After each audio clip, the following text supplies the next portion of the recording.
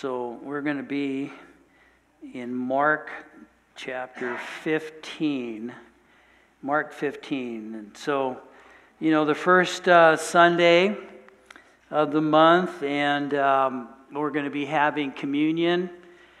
The Passion series. We've been doing the Passion series for 3 years, and today marks that conclusion. And so we've worked through the Gospels, Matthew, Mark, Luke, and John, and not necessarily in that order, but anyway, so we focused in on the last days of the Lord's earthly ministry, and perfect for Communion Sunday. So now that we've concluded after 3 years, we'll start over, because that's what communion's all about.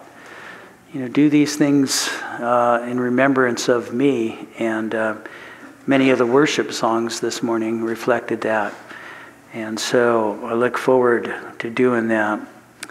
But we're in Mark 15, and so I'm just going to read a couple verses to get us started, if you'll stand with me.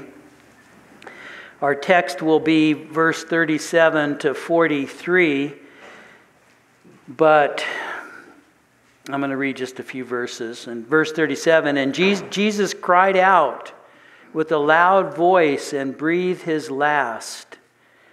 Then the veil of the temple was torn in two from top to bottom. So when the centurion who stood opposite him saw that, he cried out like this and breathed his last. He said, "Truly, this man was the Son of God." The Lord, we thank you for your great sacrifice to us, and I pray that each of us would receive from you this morning those things that you have for us, hand-tailored for us, that you would speak into our lives, Lord, that we'd receive that and be refreshed and be renewed and be re-energized, whatever the situation, Lord, as we look to you and as we remember those things that you've done for us and the promises that you have for us. So bless this time, we pray in Jesus' name. Amen. Amen. So you can be seated. The title of the message, Jesus paved the way. Jesus paved the way. Now Jesus said, recorded in John 10:9, "I am the door. If anyone enters by me, he will be saved, and will go in and out and find pasture." That's a reference really to what benefits us now. From day to day, as like a shepherd would be taking care of his sheep. And so, I am the door. It's not Jesus' end. There's no back door, there's no side door. Jesus said, "I am the door." And again, he says, "I am the way, I am the truth, I am the life." And it's not Jesus and anything else. So Jesus, we see here, removed that wall of separation, that barrier that kept us from, we might say, an open door policy with the Lord. Paul writes, clarifying this same message in Ephesians 2, "For he himself is our peace, who has made both one and has broken down the middle wall of separation, having abolished in his flesh the enmity, that is, the law of commandments contained in ordinances, so as to create in himself one new man from two, thus making peace, and that he might reconcile them both to God in one body through the cross, thereby putting to death the enmity. And he came and preached peace to you who were far off, and to those who were near. For through him we both have access by one Spirit to the Father, by the work of Jesus Christ, breaking down those barriers." And so you notice again there in verse 37, where it says Jesus cried out with a loud voice and breathed his last. And so you have there the very last breath of the Lord recorded. And each of the gospel writers give a little bit more detail to that. Matthew records chapter 27, and Jesus cried out again with a loud voice and yielded up his spirit. And then Luke records chapter 23, and when Jesus had cried out with a loud voice, he said, Father, into your hands I commit my spirit. Having said this, he breathed his last. And then John records chapter 19, so when Jesus had received the sour wine, he said, it is finished.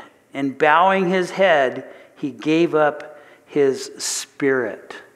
That word there used in John 19 for bowing is that it's a word speaking of transition. And at that point, the meaning there, Jesus gives permission for the transition of his spirit.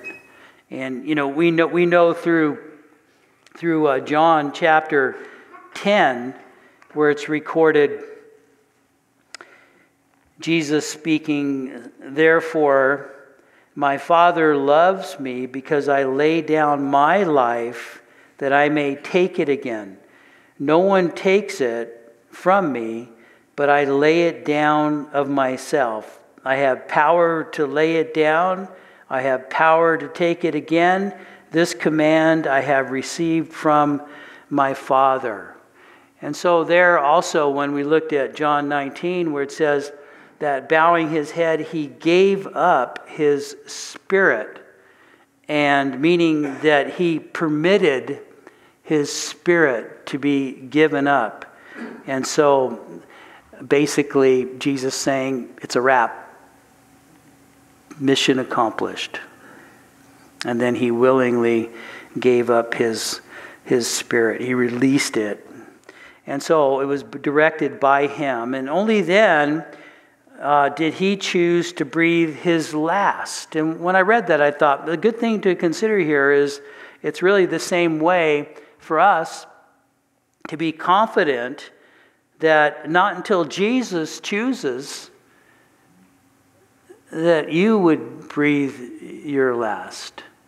To have that confidence, to be confident in that. I like the wording, I'm bulletproof until Jesus is done with me. And then to be reminded that he took a bullet for me, in a sense. And just to be reminded of that. But not to be insecure when we're headed towards the finish line. Rather, really, we should always be confident. And like exemplified by Paul and Peter, where, Paul would write, heading towards the finish line for 2 Peter 4, or 2 Timothy 4, for I am already being poured out as a drink offering, and the time of my departure is at hand. I fought the good fight. I have finished the race. I have kept the faith. Finally, there is laid up for me the crown of righteousness, which the Lord, the righteous judge, will give to me on that day, and not to me only, but also to all who have loved his appearing.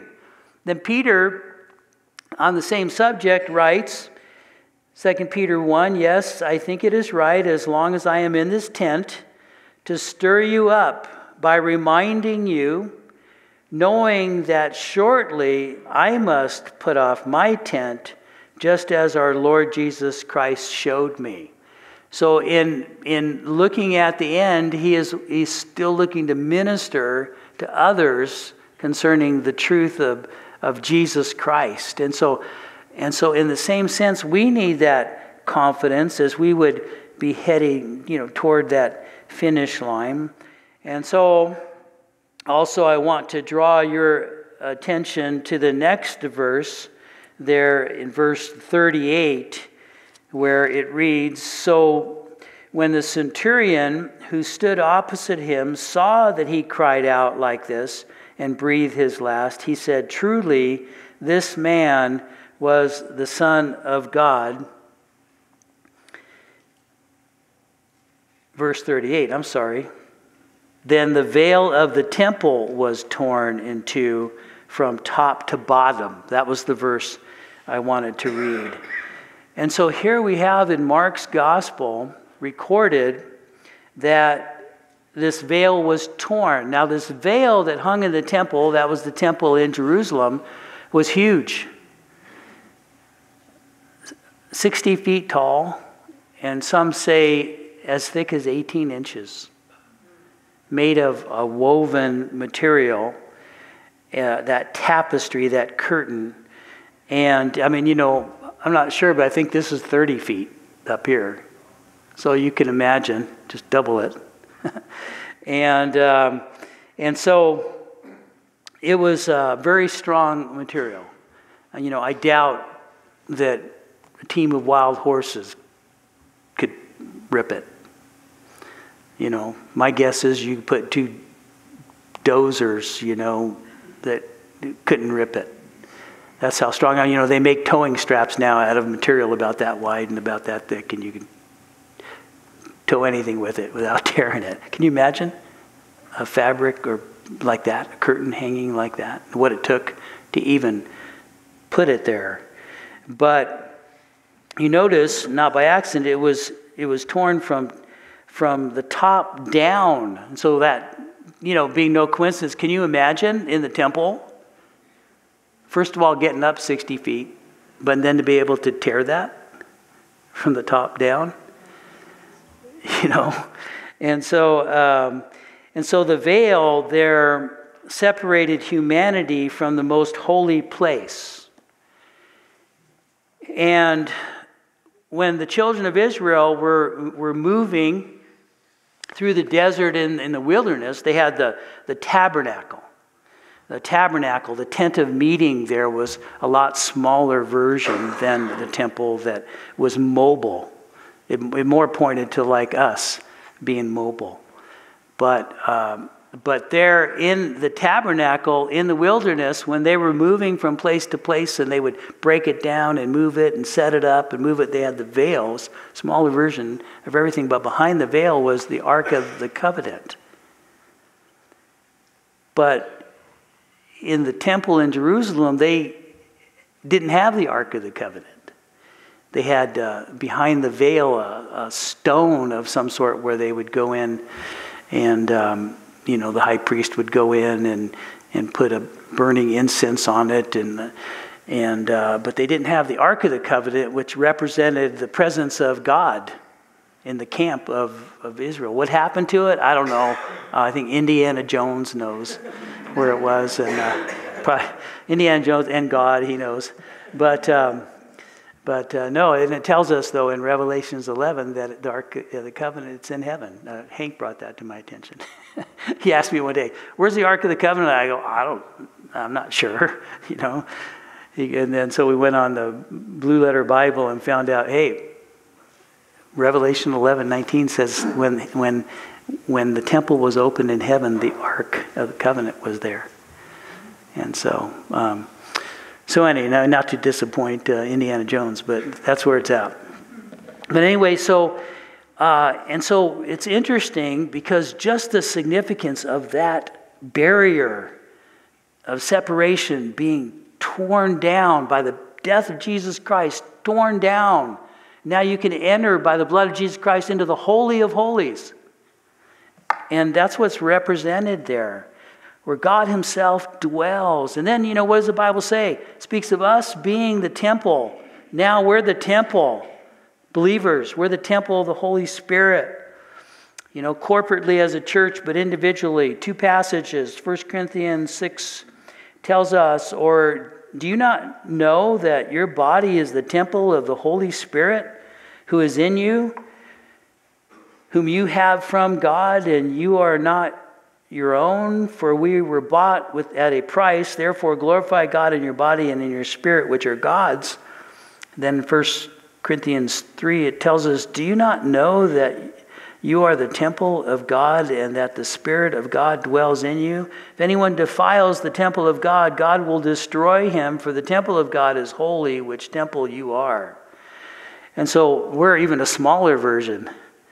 But now we have within us the Spirit of God because of the work of Jesus Christ, because he tore apart that barrier so that we might enter in and that the Holy Spirit might indwell us. And so that veil, again, representing that great divide. Now the Jews are still going to want, in the rebuilding of the temple, that veil there, because they rejected Jesus Christ and his sacrifice and what we see here. And what's written also in Hebrews 9, where it says, "But Christ came as high priest of the good things to come with the greater and more perfect tabernacle, not made with hands. This is not of this creation, not with the blood of goats and calves, but with his own blood. He entered the most holy place once and for all, having obtained eternal redemption." He entered in. He removed the barrier, and we can follow him and be saved. It also tells us in Hebrews 10, "Therefore, brethren, having boldness to enter the holiest by the blood of Jesus, by a new and living way which he consecrated for us through the veil, that is his flesh. And having a high priest over the house of God, let us draw near with a true heart and full assurance of faith, having our hearts sprinkled from an evil conscience and our bodies washed with pure water." You can't get any more clear than that. That Jesus did that for us, clarifying that. And this miracle really of God was like the parting of the Red Sea. It took the power of God to accomplish that. And so this is God going on record that the way of salvation is now open. Open. And so now, as the word tells us, we can call upon the name of the Lord and be saved. And so under the old covenant, again, behind the veil was that place that God dwelled. It was out of bounds. As a matter of fact, if you came in contact in any way with the ark in the wrong way, it resulted in immediate death. And so God's prescribed way of salvation through Jesus Christ. And so presently under the new covenant, because of what Jesus did, he rendered that whole thing obsolete, the old covenant, in that reference there.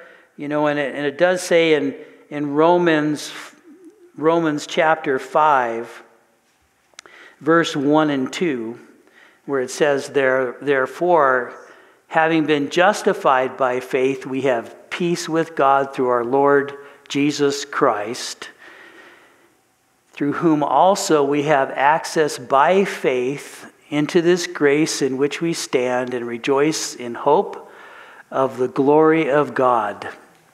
I have a teleprompter back there. When I forget to write it down, if all else fails, it's quicker. I told Jeff, I never used that. I just used it. But why is that so important that we would understand that? Well, because we're prone to be religious. We're prone to seeing what hoops we have to jump through so that I might please God. To be religious, to what I have to do to get on God's good side. You might say the ark side. What do I need to do? When in fact, God does not have a bad side. I want to get on God's good side. Well, he doesn't have a bad side. And so God is good when? All the time. God is good. And yet, the religious mindset paints God to think that he has a bad side. And what I have to do to earn it Jesus, on the other hand, shows us different. When he shows us that we can be right with the Lord because he finished it. He finished it for you and me with, by the way, your name in mind and my name in mind. And then we look at verse 39. So when the centurion who stood opposite him saw that he cried out like this and breathed his last, he said, "Truly, this man was the Son of God." He should have said, "This man is the Son of God," but it's recorded just as he said it. And the centurion, ruler over hundreds, this man's official title while he's carrying out this particular, order is exactor mortis, his title, his position at that point. And so he would have been there, appointed at the judgment before Pilate. He would have been there during the scourging that went on. He would have been there when Jesus was stripped and brutalized by the men under his command. And he would have been the one that put the cross beam, or his guys, by his direction, put the cross beam on the shoulders of the Lord. And then he would have been the one prodding him along the way, all the way until he collapsed. And then he would have been the one that, would have commanded Simon the Syrian to take the cross all the way to the place, Golgotha. And then he would have been there directing the hammering of the nails and the erecting of the cross, the centurion. And when he witnessed that all along the way, and then the final breath, and then the blessings of Jesus from the cross, "Father, forgive them, for they know not what to do." It's interesting because he makes that confession because this understanding would come from the Holy Spirit. And there's not a big mention here for the big event that is being signified here. And this is a reminder that God, again, works on multiple levels.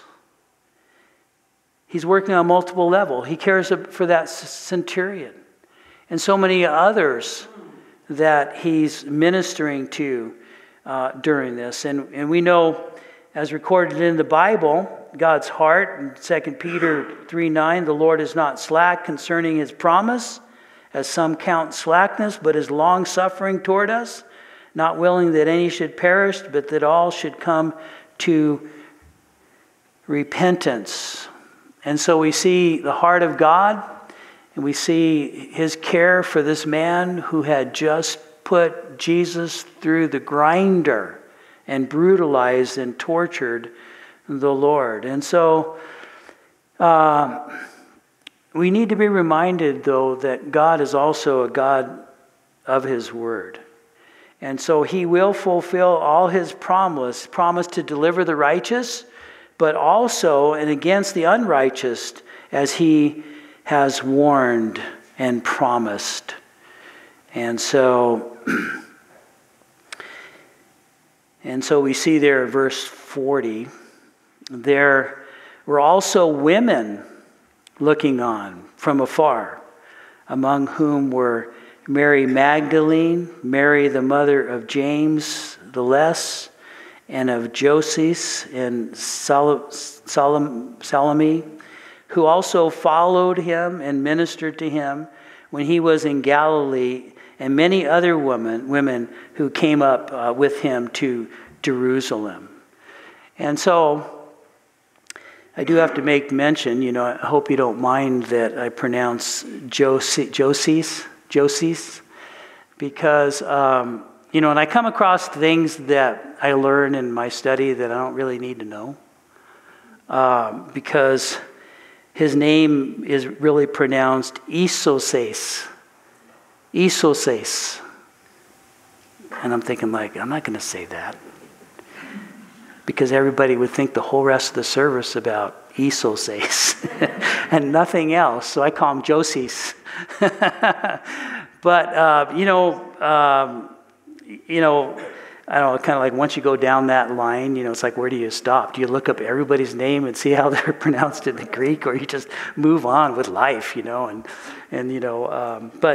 but I came across that, but I go, no, I can't do that. Sorry. But I was watching YouTube the other day, and there was this lady who had a heart for elephants, I guess, so that she moved to Africa. And the last 20-some years, she's been sitting in a blind over families of elephants, documenting their every move and their every sound. She's trying to figure out the language of the elephants. And I go, and then when you're done, so? It's like, I thought, I don't want to know the language of the elephants.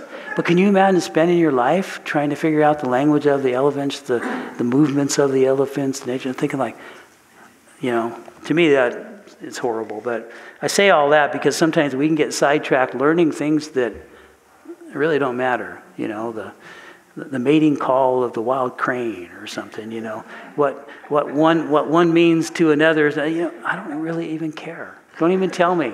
If you said if there was a way of downloading, I can download the language of an elephant in your head. I'd say I don't want it.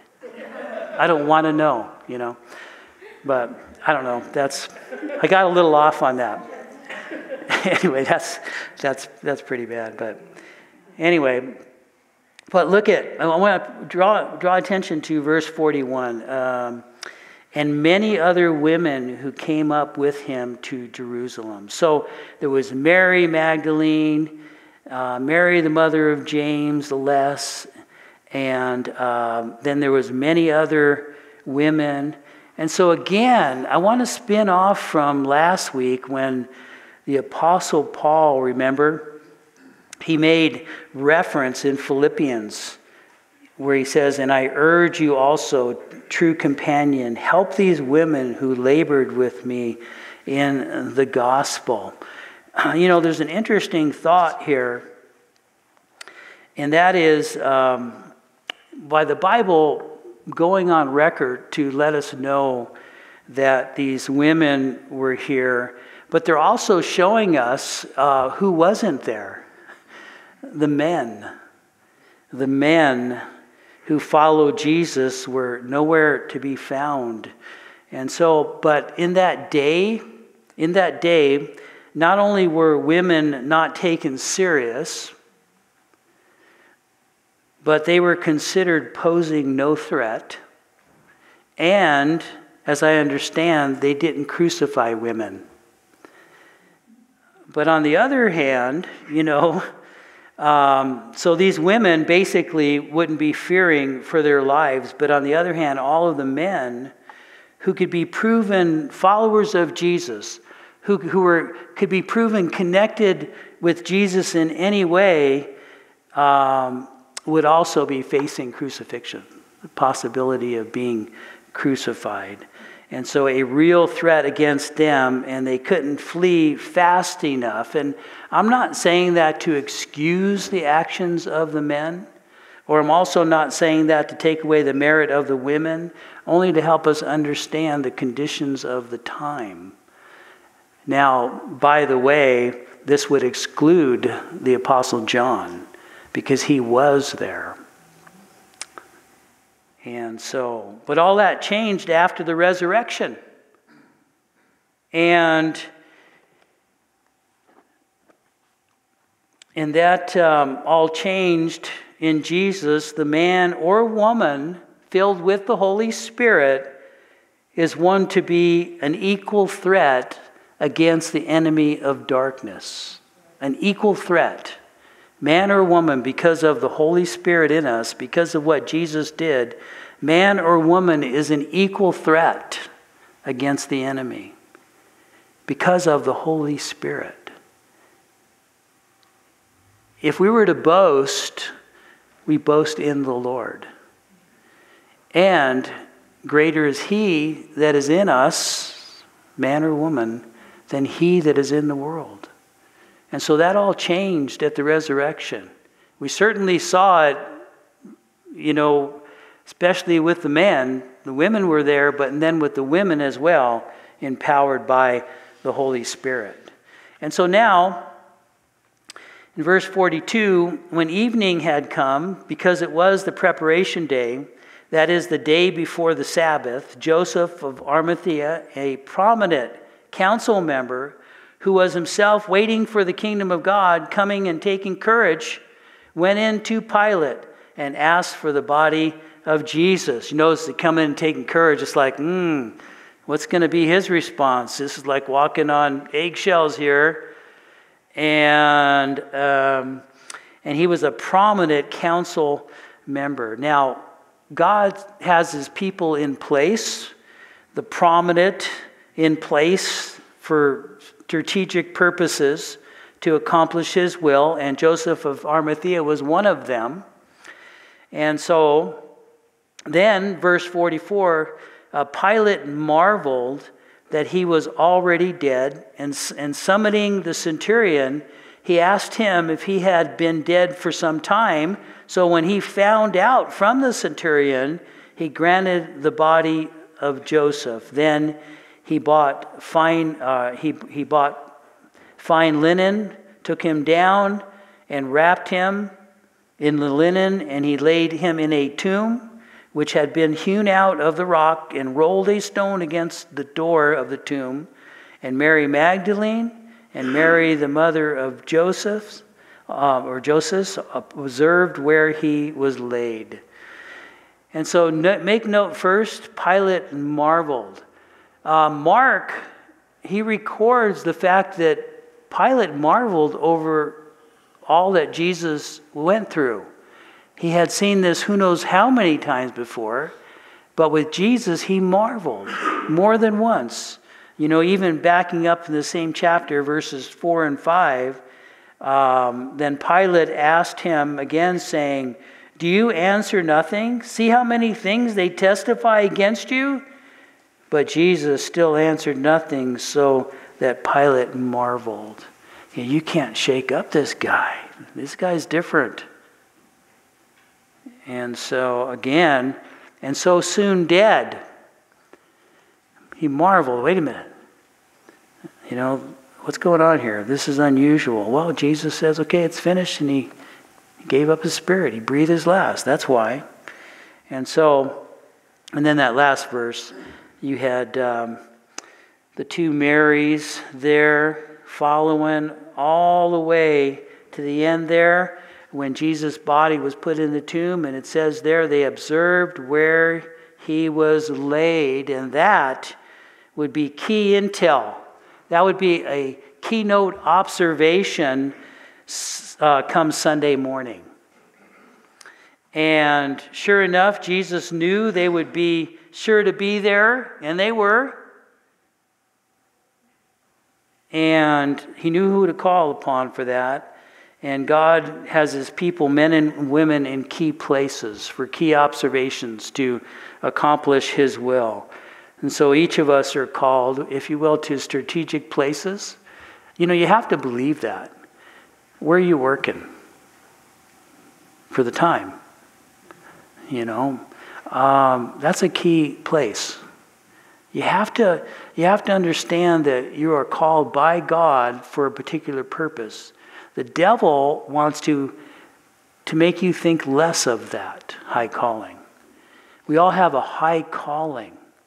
Now when men see our high calling, they may think, you're more on the bottom of the social level or something by their standards. But you have to understand by Scripture, you have a high calling wherever it is that you're at.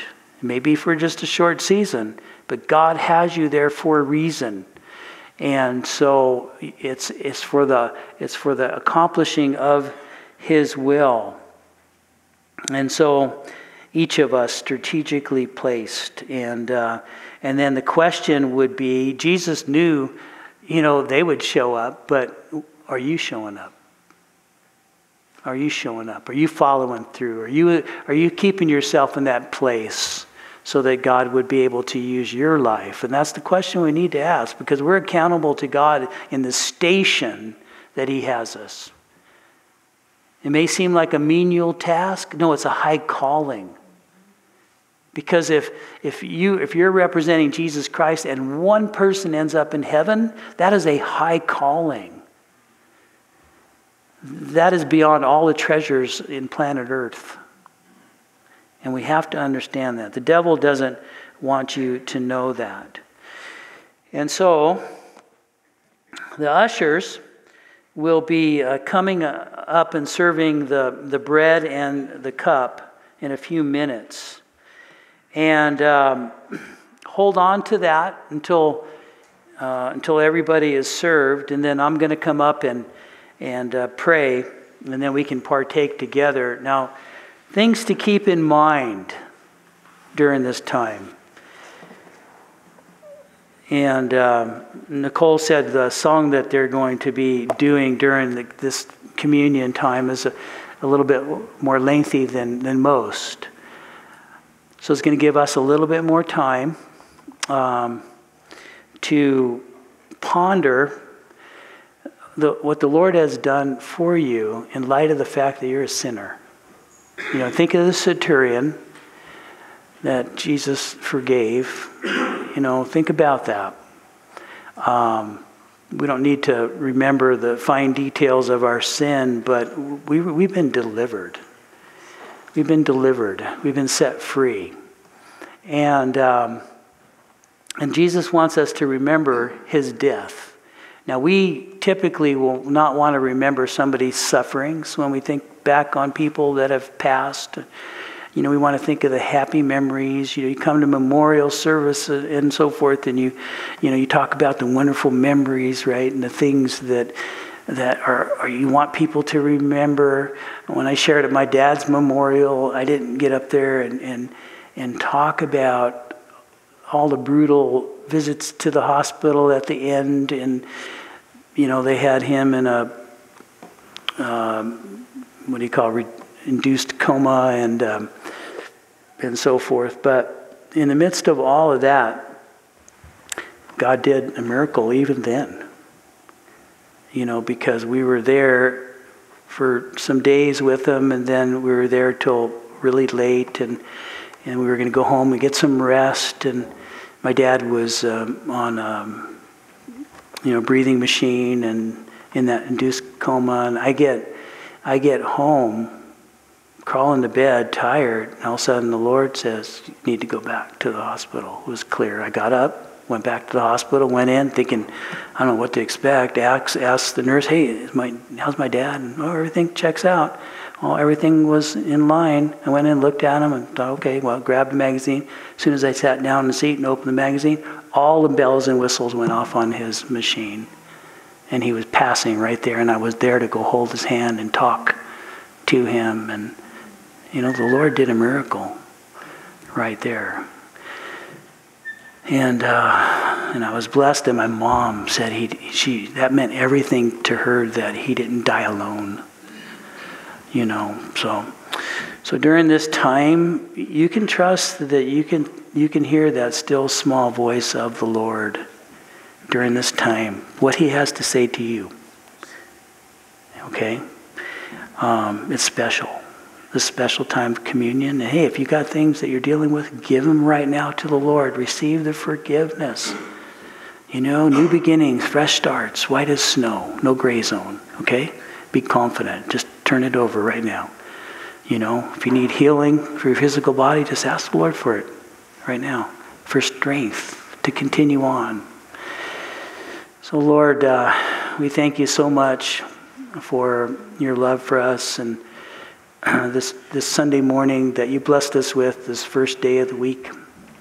We can start this new week, Lord, looking to you and just remembering all that you did for us, Lord, and that you finished it for us, with us in mind. I pray for a blessing upon your people today, Lord, as now we would reflect on our personal relationship with you and where we stand and what you've done and what you have for us, Lord. Just that this would be a special time that we would look to you in a special time to partake of this communion.